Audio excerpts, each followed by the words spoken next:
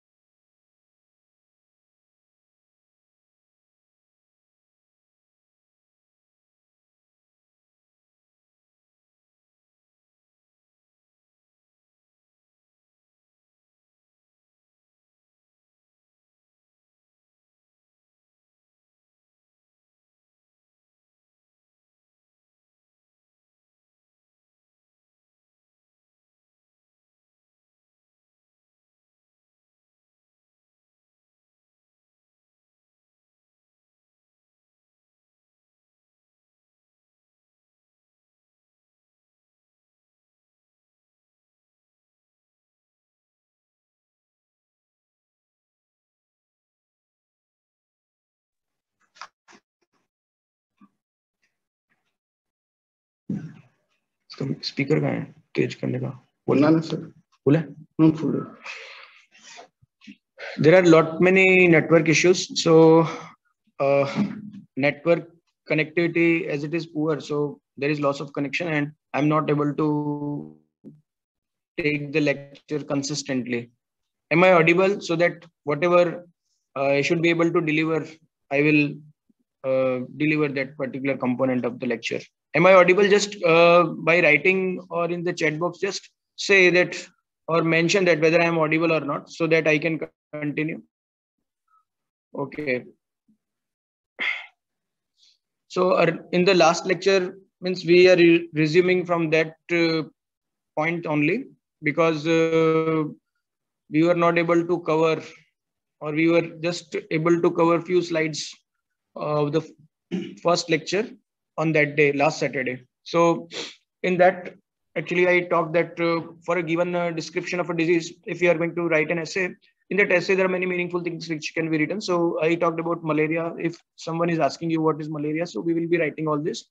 But if you are going to divide that particular essay in different components, then we can easily identify that which disease description is this, what is the frequency, who are the people who are suffering, right, and what is the cause, then what are the various risk factors. So in this we are going to, or we are knowing about many important epidemiological determinants, right? These are called epidemiological determinants, and I think we have already covered this, yes, and we have also seen this definition also. So the study of frequency, distribution, and determinants of disease and health related states and events in human population, and the application of this knowledge in prevention, control, and mitigation of these problems. So once we know that with what frequency the disease is occurring, what is the distribution according to place, that is whether it is a rural disease, whether it is an urban disease, whether younger age people are more susceptible for the disease, or older age people, geriatric people, this adolescent or maternal, and this antenatal woman, pregnant woman. So during antenatal care or postnatal care, the disease is afflicting more. So like we are able to know many facets. So these are nothing but determinants which determine the disease, right? And once we know this, we can easily apply the preventive and control measures, so that we can stop, or we can control. Mitigate is to reduce actually the problems, right? To control. So overall, if you see that epidemiology, it is made up of, we can split that into three. We can say like one is the main root and other two are prefix and suffix. So epi is upon, and demo, this is the root word, population, and logi is study, scientific study of that particular domain. So it's the people's study. It's not related to demography. Demography is different, right? Here we are going to see particularly about disease and its nature in population. So historical evidences which can prove that even before the event, even before the actually the root cause or the agent is identified, the application of preventive and control measures actually helped in controlling the disease. So it's ultimately for vaccine and for exact chemotherapy, that is the medicine, you must know against what you are preparing. That means you must know the agent. But overall, if we are saying for prevention, you can definitely go for prevention without knowing the actual agent. Say suppose just our current example of coronavirus. So vaccine preparation, definitely it requires the genetic structure of the virus. So without that, the vaccine cannot be prepared. Definitely it must be known. But it is a respiratory borne disease. We can very well apply the preventive measures. We can very well apply the control measures to mitigate the disease. So it's application. Once we know that which particular type of disease is this and what can be done to prevent this, so that can be very easily applied. So that is the beauty of epidemiology. Epidemiology has helped humanity even before the scientific facts were discovered. Epidemiology has on a number of occasions shown the way to develop public health and clinical policies much before the actual biological mechanisms became evident. So what is caused and how it is caused, even before knowing that, and we will be seeing those things in example that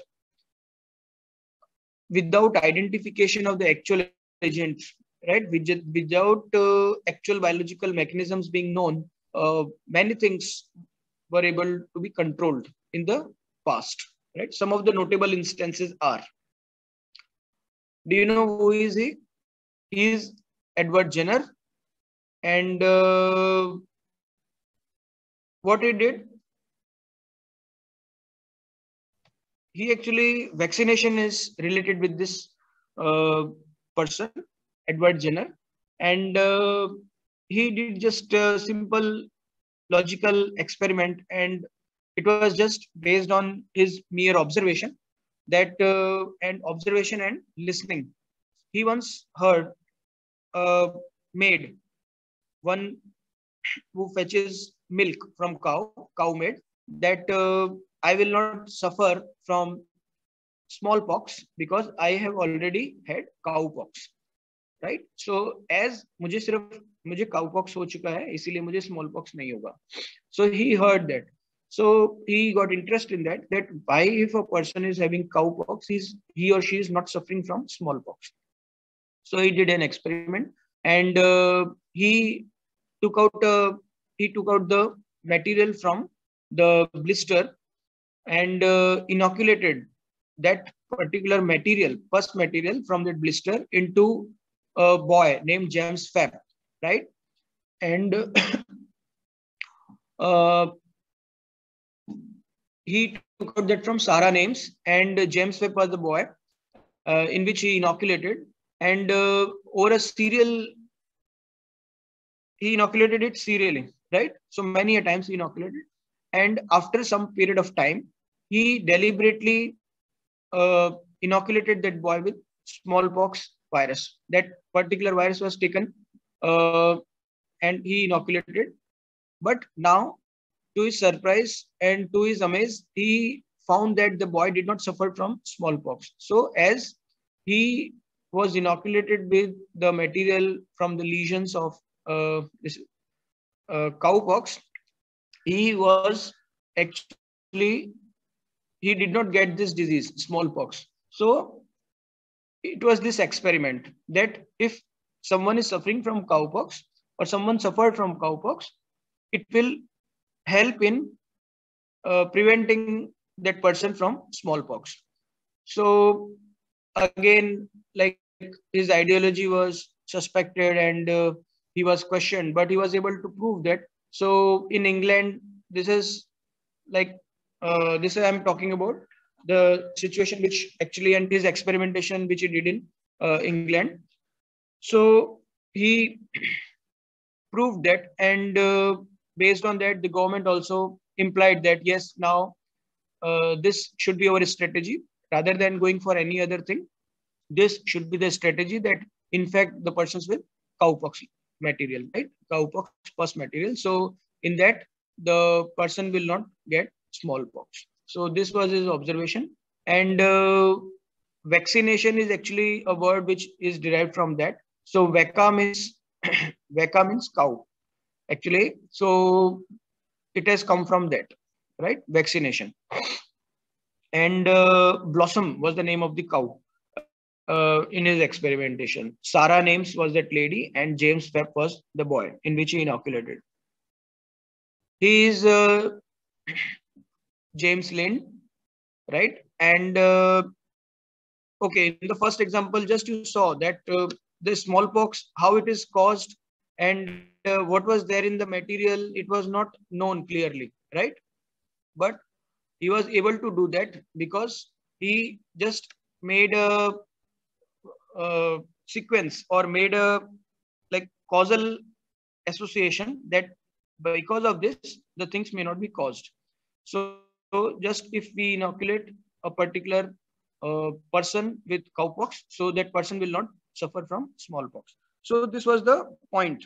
So you can just imagine that virus, okay, smallpox virus was identified much later. And what is actually there in that pus material, it was not clearly known. But just by inoculating that, he was able to prevent the smallpox occurrence. Okay, now he is James Lind. To his credit, like he was credited with the identification that by giving vitamin C, right, ascorbic acid, scurvy can be prevented. See, right now we all know about this thing, and it's very simple thing that just if we want to prevent scurvy, or what is the deficiency of vitamin C. So vitamin C deficiency will cause scurvy. But at those times, in 17th century, all these things were not known, right? So the things becomes difficult. Whenever we want to prevent or control anything, we must know what means how this disease is caused, or what is causing this disease. Once we know that, we will be able to prevent and control. But if scurvy is there is bleeding in gums, there is internal bleeding also. So there is hemorrhage and there is blood loss, right? So because of that, because of the blood loss, the person is dying. So what actually causes that bleeding? Nobody was knowing at that time. And this was particularly a thing which happened in sailors. He was this Navy surgeon, and he found that he did an experimentation. Today, if we are going to see, that experimentation is very well called as RCT, randomized control trial. You just search on Google, what is the randomized control trial? Randomized control trial is an experimentation in pure sense, in which two groups are made, and in one group, right, both the groups are very similar in nature, and to one group we will be giving the intervention, and to other group we will be giving placebo. So he did the same thing without knowing that this is, in today's time, it is known as RCT, right? So RCT is experimentation, randomized control trial. Drugs, the medicines which are coming in the market is by RCTs. Vaccine which is coming in the market is by field trials, right? So these are experiments. So at that time, he made a group of, he identified two sailors. So there were 12 sailors who were identified by him, and in total 6 groups were made. So in each of these 6 groups, he gave certain food item, right? To one group, he gave vitamin C rich food. And to his surprise, he found that the group to which vitamin C was given, means other groups were also given something like vinegar, cedar oil, and other things. So the group which were given or which were provided with vitamin C were not found to be having symptoms of scurvy.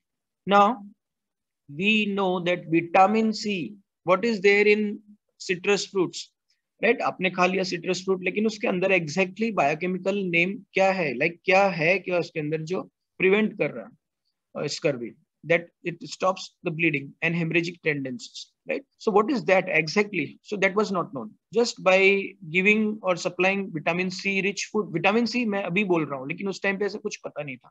By supplying these citrus fruits, right? Lemon, lime, and then oranges. So the scurvy was prevented. Again, scurvy भी उस time पे नहीं पता था. ये सब बाद में नाम आया.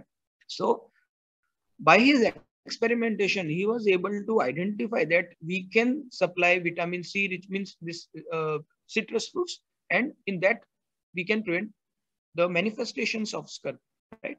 So his experiment was very successful, and the government actually right, and the name of the ship in which he did his experiment was Salisbury. So by his experimentation, he was able to prove that, and the government actually made a point that all the people, means sailors and the crew who were on board the ship, they must be supplied with rations containing a high amount of citrus fruits. And really, the incidence of scurvy went down. So this was his experiment. He was Sir James Lind, and he did his experimentation. James Lind, right? See, all these photographs are also in the Department of Community Medicine in the lobby. Whenever you happen to come to the Department of Community Medicine, when this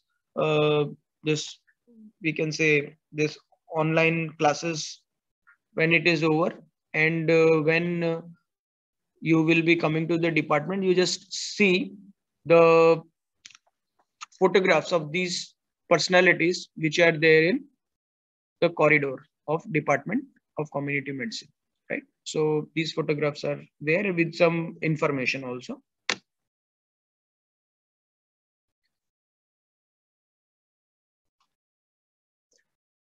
Okay, this I talked in the brief, like those were the photographs. So Edward Jenner, British physician, heard from dairymaid, I won't get smallpox because I already had cowpox. So see, as a student of epidemiology, you must keep your senses open so that the things which you are listening, the things which you are seeing does make a scientific impact on you, right? It actually, what is invention and what is like investigation, or what is the identification of a new thing, or we can say invention or creation. It is nothing but a scientific inquiry in your mind. So keep your all the senses open so that you can perceive the things from nature and from your surroundings. This I talked, right? Who is he? He is Semmelweis, much talked in current context. He is Semmelweis, Ignaz Semmelweis, right? So what he did, see, we saw that Edward Jenner and James Lind, and they were able to prove their point, right? Edward Jenner was able to prove that vaccination does have a point, and we can prevent smallpox. And same way, James Lind also proved that by supplying the citrus fruits, we are able to prevent scurvy. But he was not able to prove, right? So he died as a uh, heartbroken person, and his findings were not taken up, and he died without proving what he was, what he had put as a hypothesis. What he did and what he put. Again, he was a surgeon, and he actually, in today's context, it's very important. What are the various preventive measures of corona? Preventive measures of corona includes maintaining a safer distance of uh, 2 meters, right? Okay. Then wearing mask. Then hand hygiene, right? Washing the hands frequently.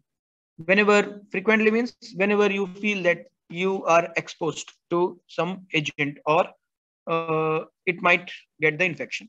So here, Ignaz Semmelweis stressed on the point of hand hygiene or hand washing. His observation was that in earlier times, there was no concept of hand washing.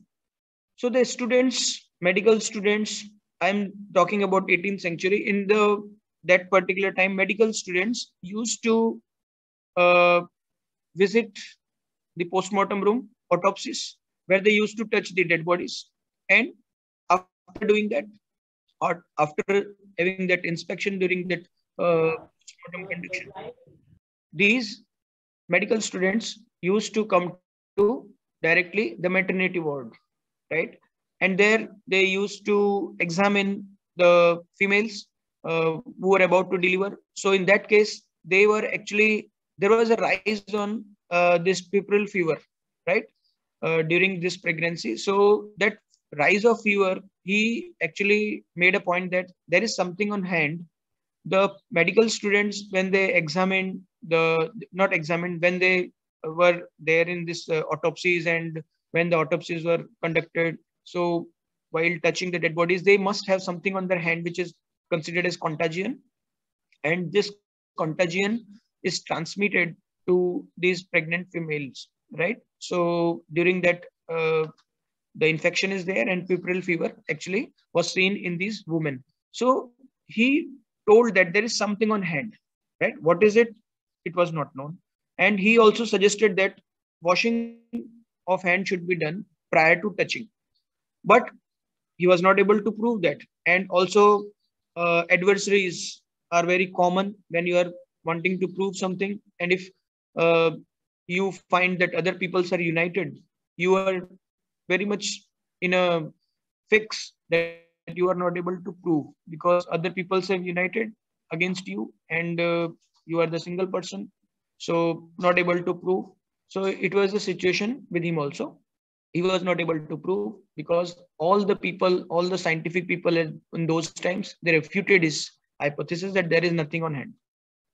But a century later, Ignaz Simmel was proved right, and there are germs which are on the hand, which is actually there sticked on the hands, but it is not visible, and it is transmitted whenever the person is touching some surface or some person, right? This is what we are also saying in corona or in any like respiratory borne infections. Just if you have touched some surface, if you have touched the belongings of a diseased person, wash your hands, right? Because the germs are not visible, the microbes are not visible. So this was the point which was put out by Ignace Semmelweis,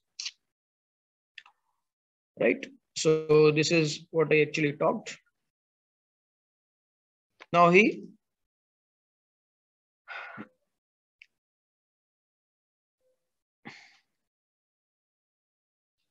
are you able to get me?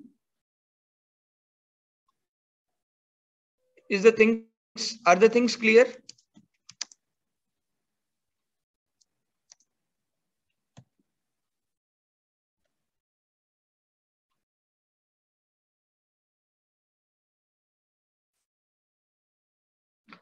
Okay, so fine. He is also considered as father of public health, right? Father of public health. In different textbooks, you may see father of public health as two persons. One is person and other is disease, right? In many textbooks, father of public health is also written as one disease, which he identified that this is transmitted by this. Okay. Uh, to by his name, there was one question in KBC also, that who is considered as father of public health, and his name was there, but that question was wrongly attempted, and that question was something of like of higher order. So he is Sir John Snow, right? He was an anesthetist, but by his observation, he was able to find linkage. See, whenever you are able to find linkage, that also proves so many things, and it will help you in the prevention and control. Now, HIV/AIDS transmitted by sexual route, by injections, right? By from mother to child, right? In case of injectable drug users, okay, by blood transfusion, we all know this, and it is not transmitted by mosquito bite. It is not transmitted by shaking hands, by hugging someone. So all these things must be known. It is very important that how it is transmitted and how it is not transmitted. If you know about this malaria is transmitted by the Anopheles mosquito. It's not a respiratory borne disease, right?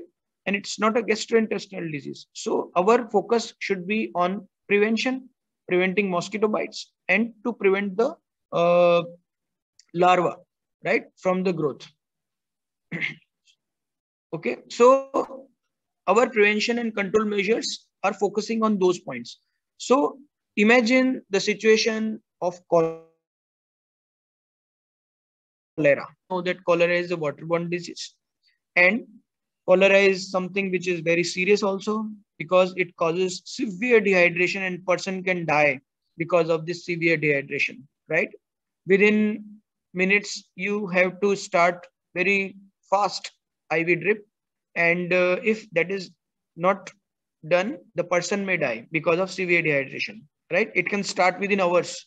If you see incubation period of cholera, incubation period means the point of start, the point and the manifestation of signs and symptoms, right? Manifestation of signs and symptoms. आज अगर मेरी body में कोई agent आया कोई भी disease का, तो मेरी बॉडी मैनिफेस्ट कब करेगी? तुरंत की तुरंत बहुत जल्दी नहीं होता, accept food poisoning and cholera also. Cholera में फ्यू आवर्स, थोड़े से घंटों के अंदर ही मैनिफेस्टेशन चालू हो जाता है.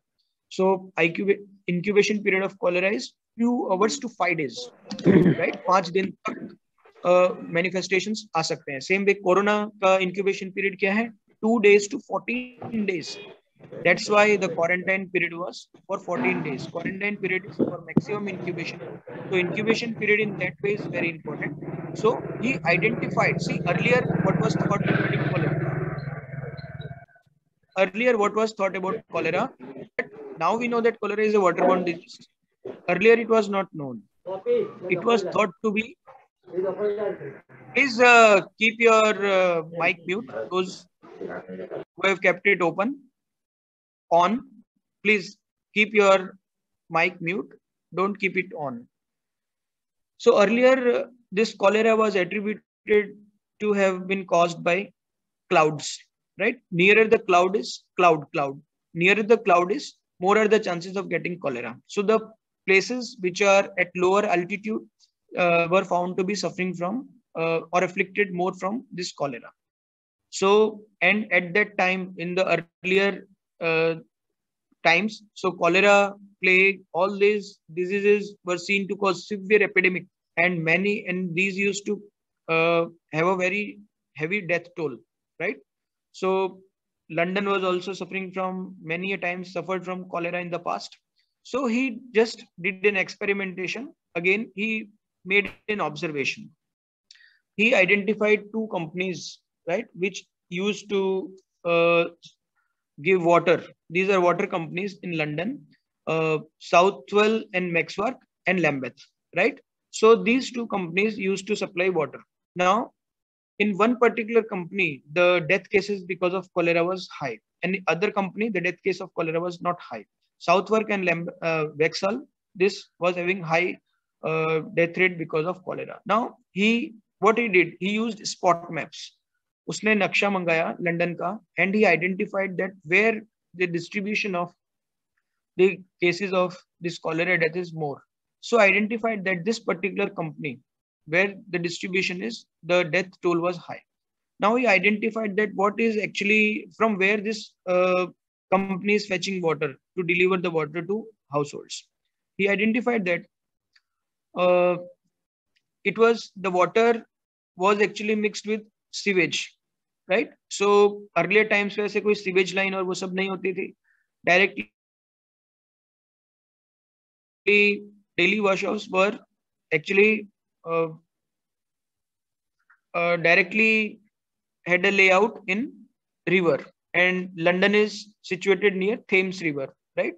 So directly Thames नदी में सब जो refuse और वो जो layoffs रहते हैं वो सब चले जाते थे, right? Excreta, and the water was also pumped out from the same place, right? So he actually identified that the water which is supplied by other water company, that was actually not contaminated. And see, Vibrio cholera was not identified at that time. He made a point that this disease is something linked with water, as one particular water company and the other particular water company, they have different death rates. So he made a spot map and he identified the persons who are suffering or dying because of cholera, from where this water is uh, taken from which particular portion of river, and where this dispersed, that was dispersed in this river Thames. So he was able to make a point that it is something related to water and it is not the cloud theory. Again, as we saw earlier also in case of Ignaz Semmelweis, opponents are always there. Whenever you want to prove something, you have to have a resistance, right? आपका resistance आएगा ही आएगा अगर आप सही बोल रहे हैं और बाकी लोगों को लगता है कि आप गलत हैं. So it's very difficult to prove many a times, right? So opponents were also here, and they were also refuting his hypothesis because it was refuted by his senior only, William Farr. William Farr, he propounded cloud theory. Actually, it is known as miasma theory. He was of the, and he was propounding that, right? Miasma theory. So William Farr actually refuted that this is not possible, and he was able to prove that. Again, it depends on your proving. So he showed his spot map. He made a 2x2 table, total population, which particular water company is being supplied, and what is the death rate, how many people have died. So he was able to clearly prove that this is just because of the impure water, contaminated water, and nothing else. So his suggestion was taken, and that this actually happened in Soho in London, Broadwick Street. Still till date, that hand pump which actually take that water, because through hand pump it was supplied. It means in different streets hand pumps were there, and that hand pump which was actually identified as that this is the this is the hand pump through which water is supplied by that company, and he took out that handle of that hand pump, right? And once the handle was removed, that water supply was stopped. Suddenly, the cases of cholera reduced, right? So he was able to make clearly that it is related to water. Even though Vibrio cholerae, which was identified by Robert Koch a century later, that what is actually there in water, it was not known. But water contaminated, खराब पानी है, उससे cholera होगा. लेकिन उसमें exactly पानी में क्या है, वो नहीं पता था. So Vibrio cholerae was identified by Robert Koch a century later, right? So you can see just that linkage, if it is found, then also many things can be done. So after that, the water contamination was actually prevented by the government, and every measures were taken to prevent this contamination so that cholera did not occur. And really the cholera cases reduced, right? Because by now, by that time, it was known that cholera is related with water, right?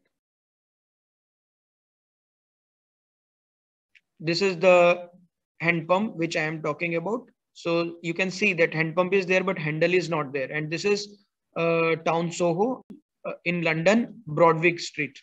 And that particular building which is seen, it is John Snow Museum. Okay, this is the spot map which he prepared. You can see the dots where the persons who are actually suffering is pointed out, or deaths which actually occurred. So this is what I am talking about. So